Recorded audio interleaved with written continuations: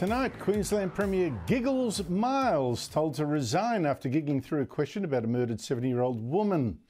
Also tonight, Prince Harry flees Britain after getting even less time with his father than we reported, and none at all with his brother. And a comparison, Anthony Albanese versus Peter Dutton. How one stood up this week to China and the Greens, anti-Semitism, and the other ran a mile. You'll find that comparison fascinating. And so much more tonight. General Jack Keane on Israel saying no to Hamas peace offer. Joe Biden goes, Hamas? And Barnaby Joyce will be along as well, plus a challenge to the Greens from the Israeli ambassador. And my book of the week for the young conservative in your life, and a whiskey that deserves a break after the shenanigans of the distillery's former CEO. But let me get on with it. Today I heard something brilliant. From about the last person I expected, actually. I was stunned and moved. And I'd like everyone to see this and stand tall. And that's because you're probably as sick as I am of all this trashing we're seeing of this country, like the tearing down of our statues, like the Prime Minister flying now 3 flags. That's the sign of a divided nation. Or the government-funded attacks on our Western heritage, or the demands that we destroy this supposedly evil colonisation, and the cringing self-hatred of politicians apologising for sins more often imagined than real. Governments of all persuasions have failed Aboriginal and Torres Strait Islander people. And for example, the rubbishing this week by both sides of politics, actually, of a genuine Australian hero. I talked about that earlier this week, how the Prime Minister and Indigenous Australians Minister both accused matron Ruby May Hyde, a Christian missionary, long dead now, of supposedly being mean to an Aboriginal girl in her charge, and even implicating her in supposed child stealing, the stolen generations. In fact, these lazy, comfortable, complacent, know-nothing critics were wrong. I cited evidence and eyewitnesses who said Sister Hyde gave her life and her love to save the abandoned Aboriginal children who had been dumped on her, helping children like the late Lowicha O'Donoghue when no one else would, out of Christian charity.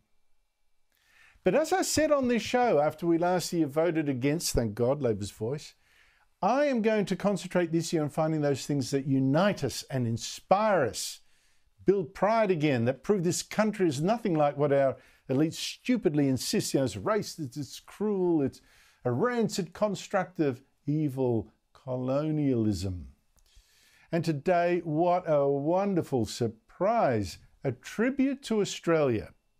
In fact, a tribute to colonialism, would you believe, and missionaries, like Sister Hyde, missionaries as well, from Papua New Guinea's Prime Minister James Marape, giving a speech today in our Parliament and actually reminding us of the values and the great Australian character I think we're losing.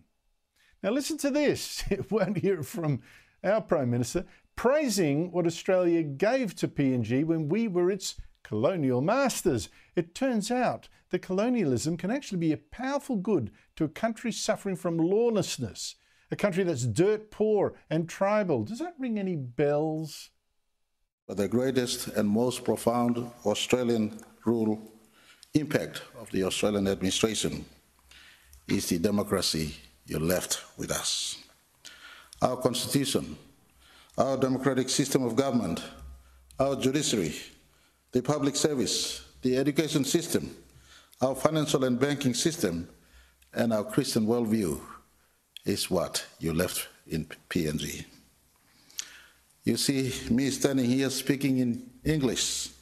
I learned that through the school system you set up. The God I worship today, the Christian God, is the God your missionaries brought into Papua New Guinea. The imprint of Australia is second to none in Papua New Guinea. Your legacies live on. Now, of course, the political news in this speech was that Marape gave a very big hint that we should stop worrying about reports that he's talking about making deals with China, which could actually spell real trouble for us. He made clear that in the end, this shared culture that we have with his country, thanks to colonialism, makes us family, and China isn't. In a world of many relations with many nations, nothing will come in between our two countries. because we are family. Through tears, blood, pain, and sacrifice that are now anchored in our eternal past, our nations are constructed today. But me, I was struck and, like I say, moved by the praise that he gave to Australia and our colonial past, a sort of praise that Labor and the Greens never would. They'd choke to praise colonialism in Papua New Guinea or in Australia, since colonialists also gave Aborigines the same things that Marape was talking about: democracy, law and order, rule of law, development, Christianity, and that passport that is the English language. I mean, National Senator Jacinta Nampijinpa-Price has talked brilliantly about this. Oh, the controversy, but Labor won't. But the Prime Minister of Papua New Guinea did something else. He reminded us of the kind of Australians who delivered all those gifts to Papua New Guinea, people that actually had the same kind of character as Matron Hyde. He praised the special constables that we sent to PNG, who acted as a kind of cross between police and peacemakers and magistrates and even social workers at times. These are officers popularly called Kiaps. This special breed of men patrol my country well into its interior in the 1950s and 60s after the war, many of them losing their lives from the challenges of that occupation. It is on this note I want to acknowledge a couple of special surviving Kiaps who are still here with us, 3 of them in this precinct, in the public galleries. Graham Watts, who served in Rabaul, Bill Sanders, who served in Chimbu, John and Morag Hognall, who are present in the public gallery. I just want to appreciate them.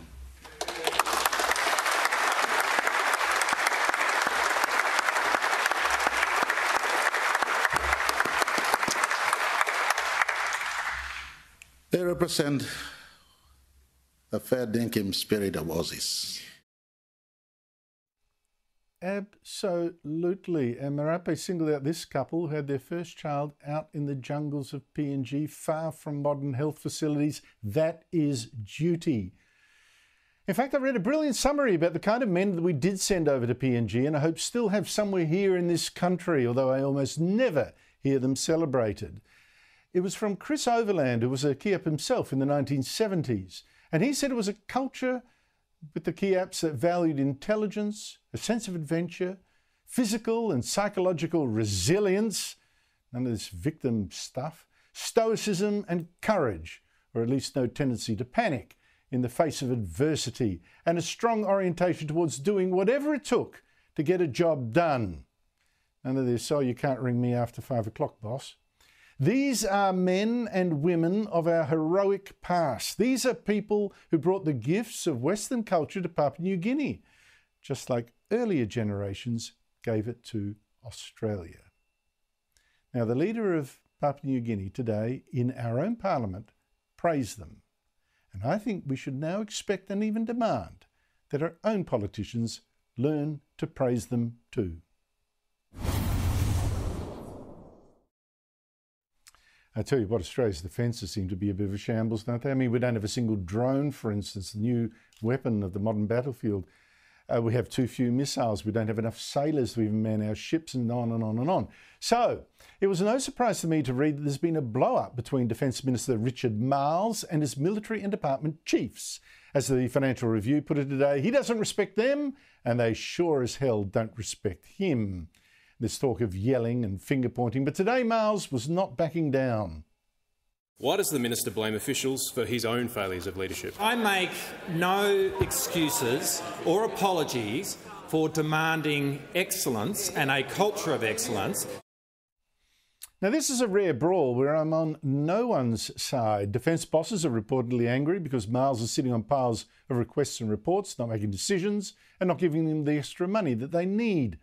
Miles is reportedly angry because his defence officials are asking for all sorts of stuff that the recent Defence Review said weren't urgent or particularly useful for us, like new armoured vehicles and tanks, when we actually need badly swarming drones and missiles and things like that. Joining me is Barnaby Joyce, the Nationals frontbencher, former Deputy Prime Minister. Barnaby, a brawl like this, how often have we heard now? Oh, for years, I think, of defence officials at war with their minister. Meanwhile, maybe there's a connection here. We're not getting the weapons we actually need. Oh, it's a fiasco, isn't it, Andrew? I mean, the most recent one for the Australian people to clearly understand is we couldn't get a ship to protect the Suez Canal, one of our vital trading components. Now, they say they didn't want to. It's starting to look more like they weren't capable of it. We can't get crews for the vessels. There was an excellent article the other day by Dupont, and as he pointed out, you're looking at what's happening in the Ukraine, how the new battlefield is working, and we need drones. They're just in hiatus as they sort of sit round and wait and, have review after review, then just stagnation. This is a really critical thing for Australia. It's really where the debate, rather than concentrating on shows on the ABC in Question Time, they should be concentrating on defence and how you defend our nation, which right now has some serious issues that we need to pick up on. Barnaby, absolutely right. Meanwhile, I was just talking about the key-up culture in Papua New Guinea, can-do, sense of duty, really, go in and fix it. Meanwhile, the reforms today, the industrial relations reforms, the Greens snuck in a provision to allow employers to be jailed for 12 months if they ignore instructions not to ring workers after hours. Listen, Barnaby, I can't think of a single good thing that this government has ever done for employers, but a whole list of goodies it's given to its union backers and slackers. Well, not only does it show they've got incompetence out there, they've also got incompetence in there. They don't read the own amendment that they've put through. Now, it wouldn't come in for another 6 months. And now they're desperately, so thank God for that, but now they're desperately saying, oh, gosh, we all just voted for something that could have put someone in jail for making a phone call. I mean, this is, you just wouldn't read about this. And we're still sitting back waiting. They said on the 22nd of December that have amalgamated the acts, the Durka, Merker and VEA acts in Veterans Affairs. 22nd of December. What's today? We're heading towards the middle of February. Sight nor sound of it. It's just incompetence. And, when you see that, you're seeing, when you have incompetence at that level in the chamber, then God help you down in the department and in the field. But Barnaby, I was so pleased and really, like I say, I'll say it again, I was moved to see the Prime Minister of Papua New Guinea enumerate the virtues of Australia in a way I've never heard Anthony Albanese speak of them, and he's our Prime Minister. But speaking of values, it's wider than that. There's an interesting difference developing between Anthony Albanese and Peter Dutton, the opposition leader, when it comes to defining and defending our values.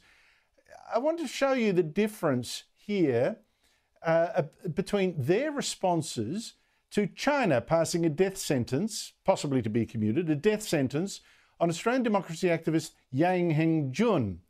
Albanese this week saying, oh, look, it's just bad, no criticism of China. Dutton actually explaining why it was bad and what it said about China. Have a look.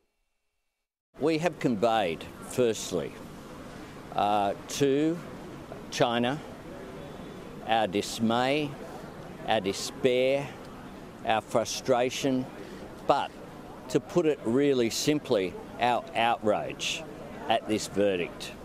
We need to call out egregious behaviour, and it's not just Dr. Yang. There are many other freedom fighters and people who are speaking up for civil rights and for human rights who will never see the light of day again. And it's time for our country and for other countries of similar values around the world to be very frank about the human rights abuses that are taking place. So even then, Barnaby, the Prime Minister does not go hard against the nature of China's decision-making and its society, just that he didn't like the decision. What do you make of that? Sounds like he ran his lines sort of past the embassy of China, doesn't it? Heard of that before. And it just goes to show that the foot on our throat is starting to happen when you can't clearly say what needs to be said. And Mr Albanese, as Prime Minister of Australia, should be absolutely clear that there's no foot on our throat, and we'll be unashamed and straight down the barrel and truthful about what is quite obvious. You know, we're having this man is got basically a suspended death sentence. He hasn't killed anybody. He just basically wasn't liked by the government, and this is a reason why our nation needs to become as strong as possible, as quickly as possible, and stop frolicking in so many issues that are really not the issues that are going to keep your children safe. I tell you what, a country that won't define the difference in values between us, you know, in this case, and a tyranny isn't actually reminding the people back home what the difference really is and why it's important. This is the issue here. But Barnaby, we missed you on Tuesday because you helped organise that rally against renewables at Parliament House. You had to duck into Parliament. You were going to come on the show, but you had to duck into Parliament for a vote or something. What did you make of the turnout and the message there? Well, it's growing all the time. And it is one of the great swindles. It's the great Wild West swindles of wind factories and solar factories. These secret deals, secret deemed rates of return that these, you know, the Beijing Energy Corporation gets, where basically they can get 17-18% on their $100 million investment, pay interest around about 4%, pocket $14 million a year, using as an example a possible $100 million investment. They don't have to abide by vegetation management laws. They can kill fauna and flora at their whim. They get absolutely just breeze through. Your reliability of your power goes through the floor, your price goes through the roof, and the money goes overseas. And people are waking up to it. They're starting to call it for what it is. And I even had which is interesting, a guy who would vote for me in a pink fit, a person who stood for the Greens 3 times, with the Australian Conservation Foundation. People even on the other side of the fence are saying this is a scam. This is an absolute scam. And the Fourth Estate, and I know you do, Andrew, but they've got to start asking some serious questions about exactly what the hell is going on out there. What is the gain for all this pain? I wanted to pass on to you on Tuesday. Interesting ally you now have. It's not just Bob Brown, the former Greens leader. Jeff Mosley used to head the Australian Conservation Foundation before it went mad. Australian Conservation Foundation former boss also supported that rally, doesn't like what's being done to the countryside in the name of saving the planet. Barnaby Joyce, lovely to talk to you. Talk to you next week. Thank you very much. But now let's keep being positive, because there's been a rare bit of good news about our councils. Last night, Melbourne's Port Phillip Council voted against a Labor councillor's objections and decided, well, hell yes, we are going to repair the Captain Cook statue that was cut down in the night before Australia Day. We're going to put it straight back up. We talked about this earlier this week. They decided, quite rightly, the vandals must not be allowed to win. They must not be allowed to decide what heroes we choose collectively to honour simply by going and cutting statues down. And James Cook, by the way, is a hero. And like I say, I was surprised, and maybe that's because I'm too cynical, or is it because so many of us have actually lost faith in our councils? Well, someone's actually polled Australians on exactly that question. Joining me is Dean Hurlston, President of Council Watch, which runs a ruler over councils that go crazy. Dean Hurlston, thank you so much for your time. Your poll, what did it tell you? Well, thanks, Andrew. It actually told us that people were actually more interested in their council focusing, funnily enough, on roads, footpaths, parks, open space, cleanliness, street cleaning, and all those basics that we expect, like maternal health, childcare, aged care, etc. Not the things that councils say we want. No, of course. That is what we want. I mean, it's crazy that we need to poll people to actually have that suspicion confirmed. But the point is here, what do they actually see their councils doing, and do they trust them? No, absolutely not. We actually found that over 80% of respondents across the state said that the service from their council and the delivery was poor or very poor. Around 75% said that rates were much harder or very hard to actually pay this year. And what we know in a cost of living crisis is every dollar counts. And we know that our councils are not delivering what residents say. What we do know, Andrew, is that those very things that councils love to splash across their lovely glossy magazines and social media, Indigenous reconciliation, LGBTQ rights and climate change, are actually the bottom priorities that no one really wants to hear about. Oh, is that right? Is that right? Oh, that's incredible. Is that correct? Well, but then, look, again, you know, that is what I would hope in a sane society. I was losing faith, right? I was thinking, am I on my own? So I read these results with pleasure, may I say, Dean. Relief even. But the question then is, if it's obvious and true that people want roads and rubbish collection, that's what they want. And if it's also true, can the politics guys explain to me why the councils do tend to go in grand political gestures like flying the Palestinian flag, support Palestine, promote the voice, let's hold rallies for the voice, a number there, I think in Geelong as well, banning Australia Day citizenship ceremonies, doing the whole fandango about global warming, even go to conferences overseas about it. How does that happen? So the problem is we have councillors and CEOs who are more interested in getting likes, attention and, you know, doing things that they think will further their career either politically or in the councils themselves. Yet they are not the things that people want. People want local issues and good quality service delivery. It's not that hard. People want them to stay off social media, fix the potholes and stop grandstanding on global geopolitical things that councils themselves have no place in. Even the local government minister recently wrote to Dandenong Council and said that the Gaza conflict is nothing to do with local government. Yet here we have all of these councils still running around trying to outdo each other and be the first to hoist a Palestinian flag. It's not that we don't care, Andrew. It's that it's not really local government's problem. Stay in your lane and don't abuse your power. I think they're the messages there, Dean. And I think you put your finger on it, particularly for the Labor and the Greens. The councils are the recruiting grounds for future politicians. So they're just doing their politics as a, hey, look at me, rather than, hey, I'm serving the community. Dean Hurlston, terrific research. Thank you so much for your time. After the break, Israel says no. This is going to upset Dandenong Council. Israel says no to a peace offer from the Hamas terrorist group to end this war. I'll ask one of America's top generals if this is a mistake, but I'll also show you President Joe Biden. This is scary. He can't even remember exactly who Israel is fighting.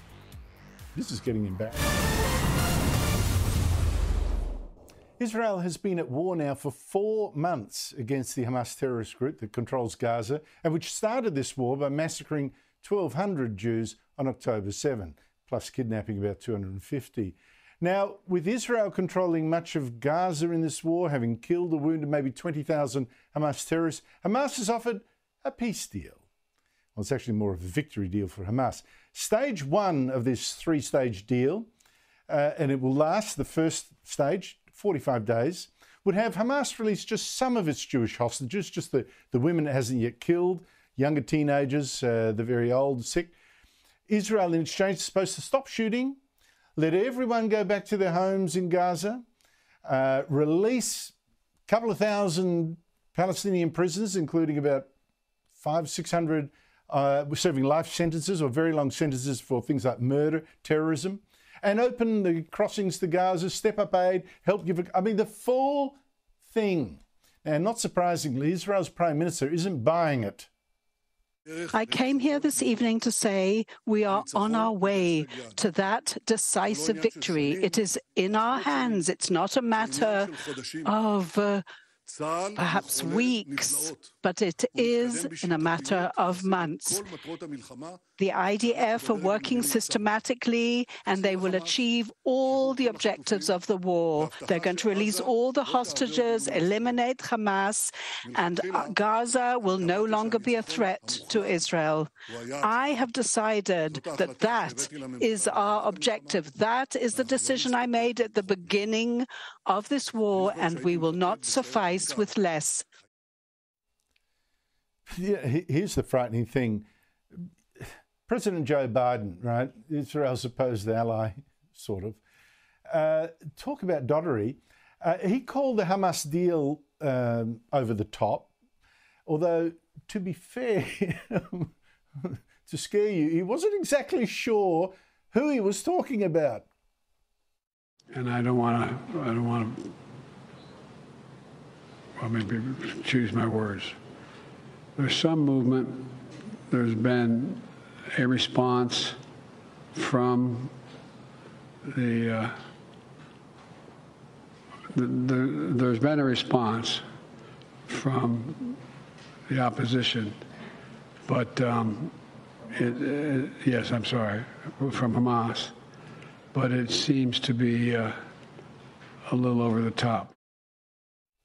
Joining me is General Jack Keane. He's a retired four-star general who served as the Vice Chief of Staff of the United States Army. He's now chairman of the Institute for the Study of War. General Jack Keane, always great to talk to you. Look, Benjamin Netanyahu has rejected this Hamas so-called peace deal and says it's actually after total victory. Is that the right call? Yeah, very much so. I mean, the proposal at the end of it, what the Hamas really wants is that for them to leave Gaza completely. And that's an unacceptable deal. Certainly, between what was proposed and the rejection, I suspect there is a deal to be made, but not on those conditions, Andrew. And I said that. The reason why Hamas has the hostages, at the end of the day, they will keep a certain amount of hostages to protect their leaders and to ask the IDF to withdraw from their territory, or they will not get those hostages back. It's not surprising they went for all of it at this time. But Netanyahu, that's impossible for him to accept a deal like that. Meanwhile, in the US, your Congress has just voted against a bill that President Joe Biden wants that toughens controls over the Mexican border, with 2.5 million illegal immigrants have crossed in just 1 year. But that bill also, for some strange reason, includes money for Ukraine's war against the Russian invaders. I don't think it's strange to want to fund Ukraine, but why they have to be in the same bill seems to me crazy. So rejecting this seems to me to leave America weaker and Ukraine weaker as well. Why is there this stalemate? Well, our border, as you described it, is hemorrhaging. As a matter of fact, since 1 October, they've had 1 million people crossed. Nothing like that in the history of the United States. No country can sustain something like that and still declare themselves a sovereign state. That is the problem that we have. But they could not agree on the border pieces of the bill. Republicans obviously wanted it to be stronger.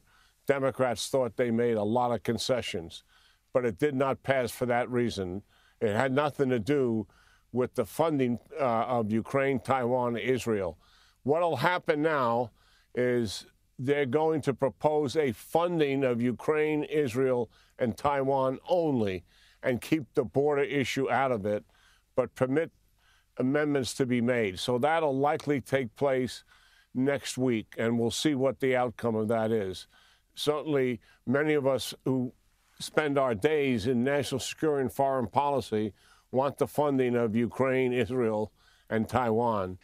But at least meanwhile, the European Union has finally agreed to guarantee Ukraine more than $80 billion Australian over 4 years to defend itself from Russia.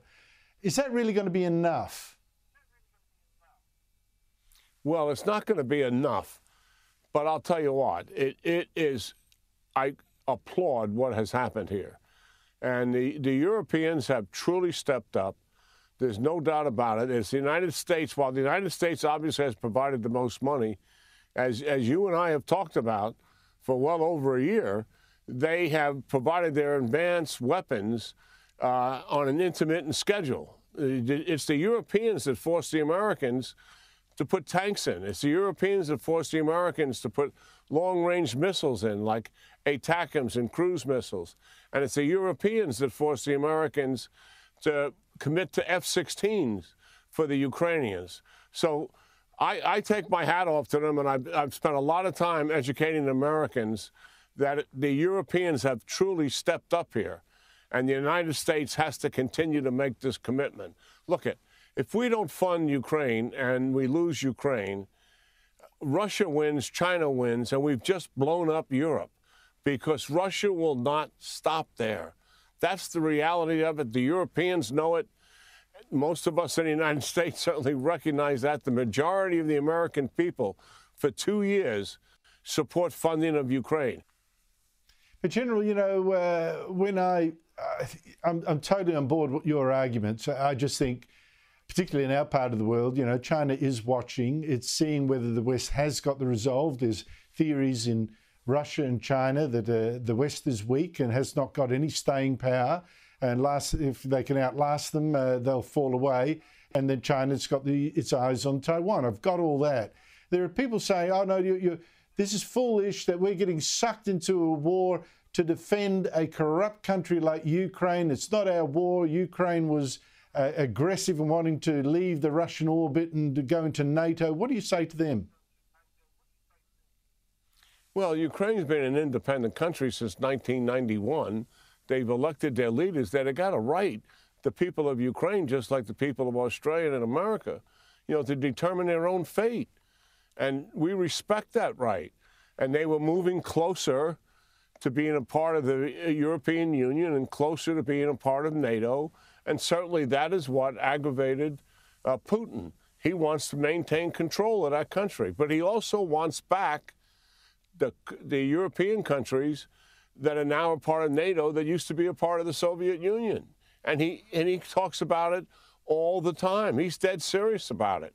So much so that the Germans got some classified information that leaked that indicated how strong their plans are to do just that. I mean, it's not just speculation. There are plans for the Russians to do that. So we have got to take this serious. We're talking about the future of Europe here. And can you imagine if Russia is able to take over Ukraine and then move on Europe, the incentive that's going to provide for President Xi in the Indo-Pacific region is extraordinary. You've got to see the relationship, China, Russia, and Iran. They are all working together. They resent the democratically led order that exists in the world and the United States as a superpower that helps to lead some of that. They want to turn that around. That's what they have in common. And we've got to see those relationships. In fact, we talk about it at briefings in the Pentagon that the idea that we could face more than one country at a time in a war is very real now, something we haven't really thought about since World War II. General Jack Keane, always a great pleasure talking to you. Thank you so much for your time. Yeah, great talking to you, Andrew. Thank you. After the break, you remember we said the ABC boss said, oh, well, I can't see any bias. Caught out. You check the difference between the ABC interviewing the Liberal leader, all aggro and interruptions, and the ABC interviewing the Labor leader, all sweet and uninterrupted. You won't believe this. The Queensland Premier, can he last? Steven Giggles Miles has been after massive criticism for giggling when Sky News Queensland Bureau Chief Adam Walters tried to ask him a question about the stabbing death of Queensland grandmother Vilene White in front of her 6-year-old granddaughter. Premier Adam Walters from Sky News. The people of Ipswich and North Lakes in Brisbane's north would have noted that there wasn't a single reference to youth crime in your speech. Given... It was a speech about housing. it was, but given that the events of the weekend were so fresh, perhaps there might have been an expectation. I figured I'd get a question. Nonetheless, the absence of any reference to youth crime in your speech to the Queensland Media Club would have been noted by more than a few, including the people of those communities. Premier, I'm sure you concede. Federal Opposition Leader Peter Dutton today joined in the criticism. He reckons Miles is finished. The issue of law and order and crime, people living in fear, having their bedrooms broken into to steal car keys, people being assaulted, stabbed, murdered, it is, I think, one of the most emotional and serious issues in Queensland at the moment. And if the Premier, in the first instance, doesn't have the ability to conduct himself with decency and dignity and respect, then he's not fit for the job. Secondly, which I think has compounded his problem and now made his position untenable, is that he's concocted this story that actually he wasn't laughing at that. He must have been thinking of something else. Yeah. And that it wasn't that he was laughing at the issue.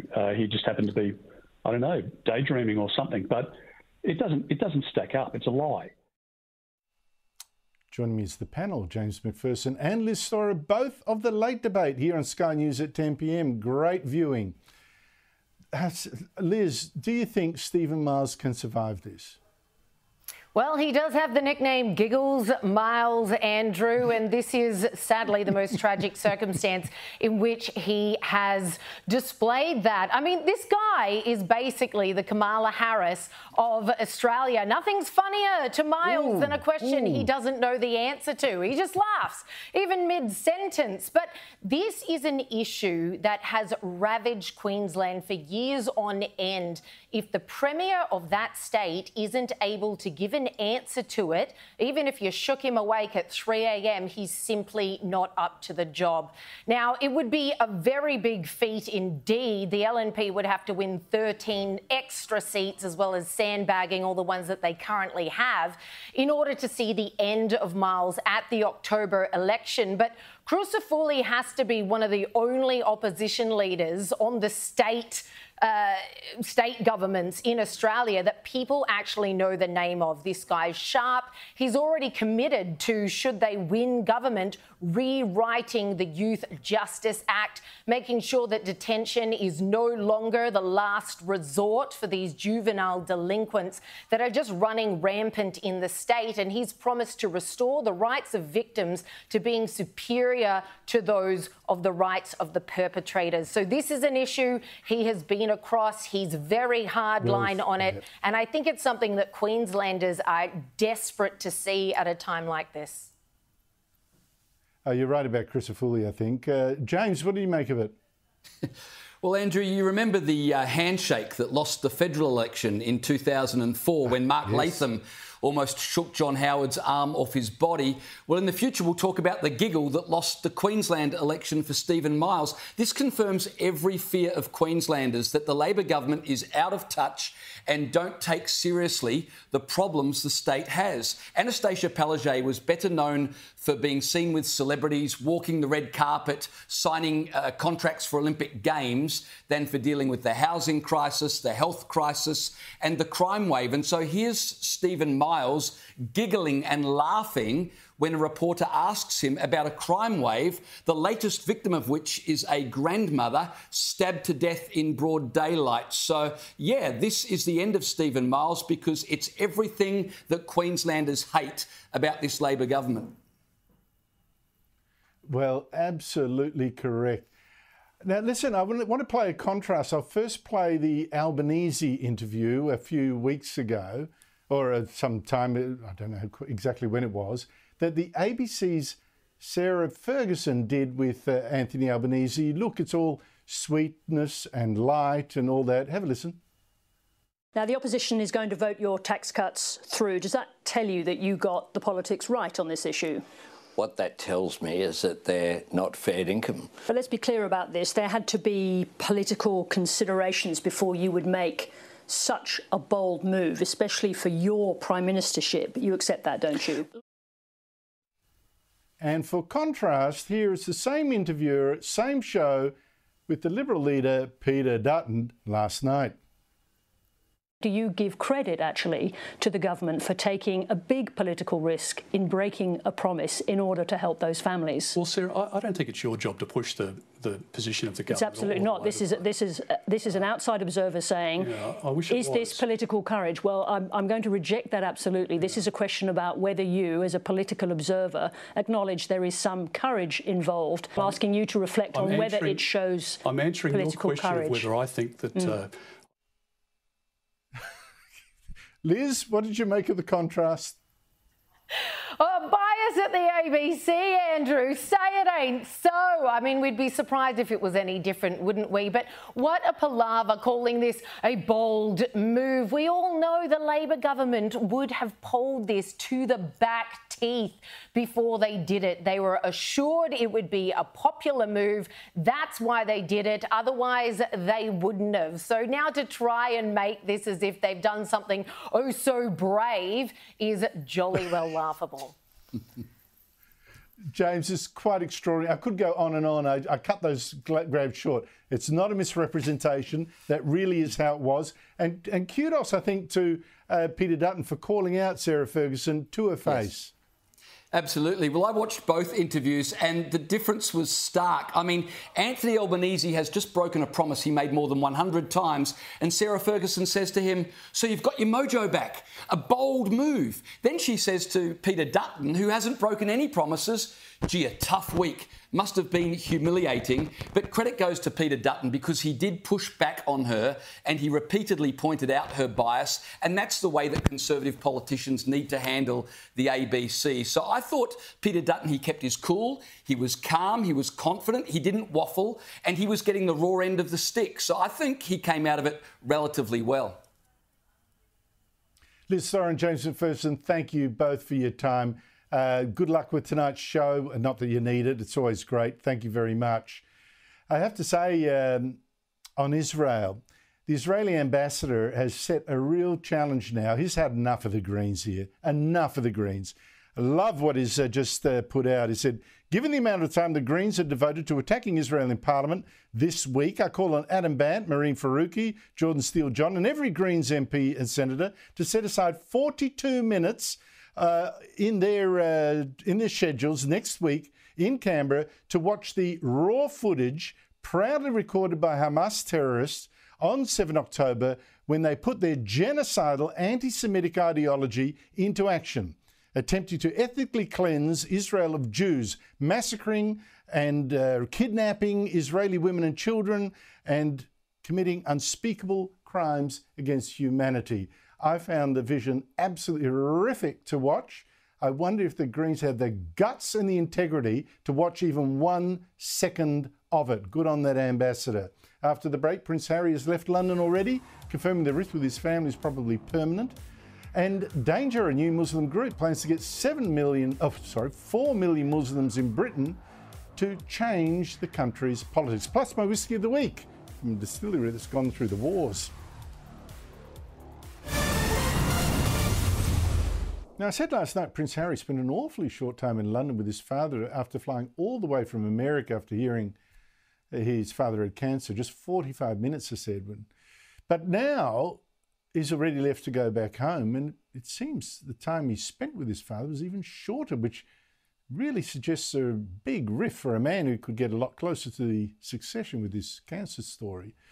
Joining me from London is Patrick Christie, star presenter of GB News. Patrick, great to see you. Was it a 45 minute? Because I've heard of estimates of as little as 12 minutes. That can't be right.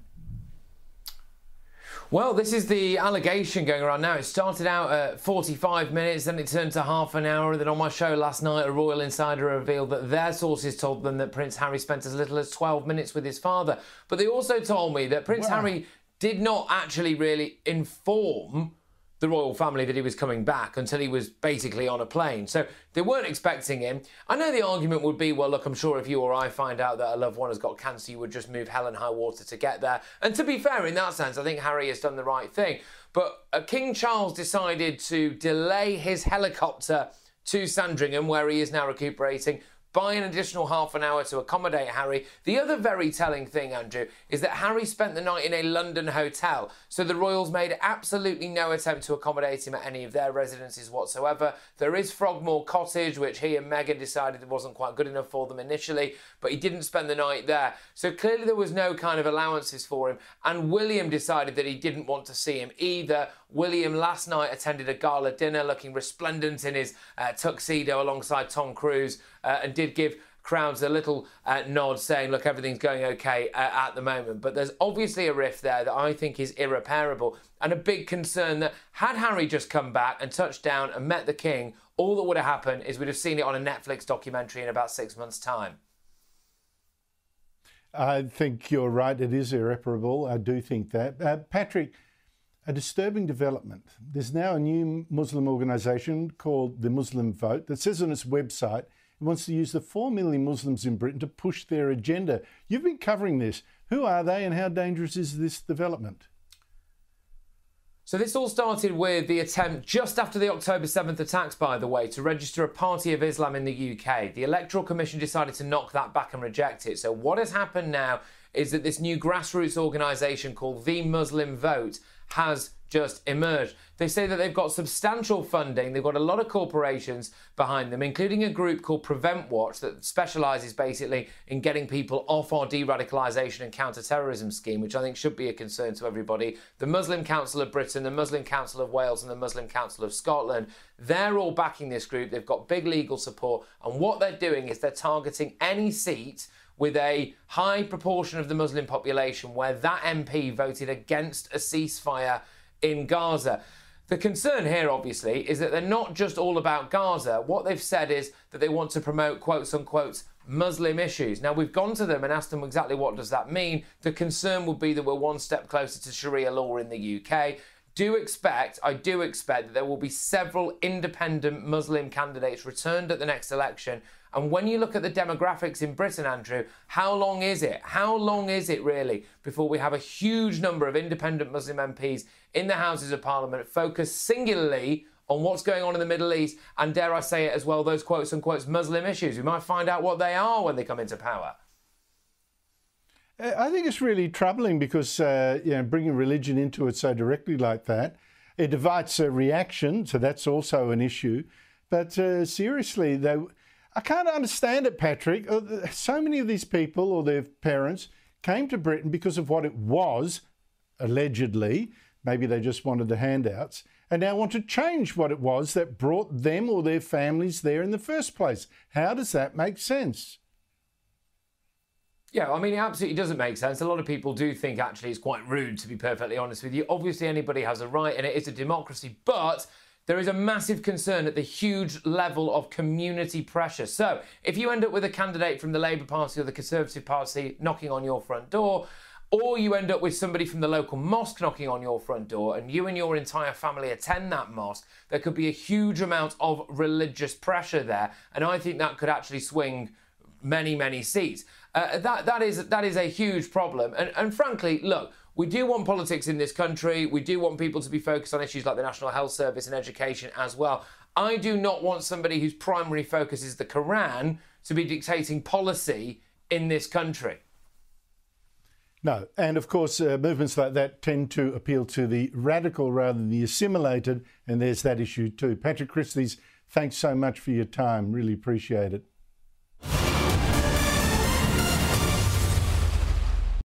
And to take it from me, I'm often asked by young conservatives, even people of the left, by the way, who just want to write well, what should I read? What book? Well, the answer I always give is the same. And the odd thing is, it's actually an essay from a man who was of the left, or thought he was, until he saw what the communists were doing when he was fighting the Spanish Civil War and what they were doing in Russia and the lies of the left was telling about that. I'm talking, of course, about George Orwell. Born in India, policeman in Burma, and then a journalist and writer in Britain, writing classics like Animal Farm, brilliant, in 1984. But what I say is at least just read one of his essays. I have them all because I'm a huge fan. They're fantastic. You don't need to get the 4 books. In fact, they're hard to find. But one place to start with is Politics and the English Language. So helpful for my own writing, not just because it's got 6 famous rules that start, well, here's 2 examples. never use a long word when a short one will do. Here's another. If it is possible to cut a word out, always cut it out. You probably see my own stripped back prose. That's what I've taken to heart. But the other thing is that also shows in this essay, because it goes far beyond that, how people use vague and windy words, complicated sentences, polysyllabic ones, flowery verbiage, and all that to hide the fact they aren't actually saying anything smart, useful, or good, or even true. Because lies tend to hide in jargon. You think of Karl Marx, gender politics. So, get any collection of all those essays that have politics in the English language, or go to the Robinson's Bookshop website. You'll see my name there, and order the copy they've got there, because it has got that essay and other great essays besides. So Robinson's Bookshops, go there. Whiskey of the Week, Lark from Hobart, set up by the famous Bill Lark. Very good. It's got spices and cinnamons and all that. The thing is, its sales fell and shares fell when their CEO, not of the Lark family, was found naked with a crack pipe, a photo of him. It's a better whiskey than that, so try that one. Now, that's it from me. Next is Sharry Markson. She has got an explosive breakthrough. National Security Council sources on Tucker Carlson. Have a look.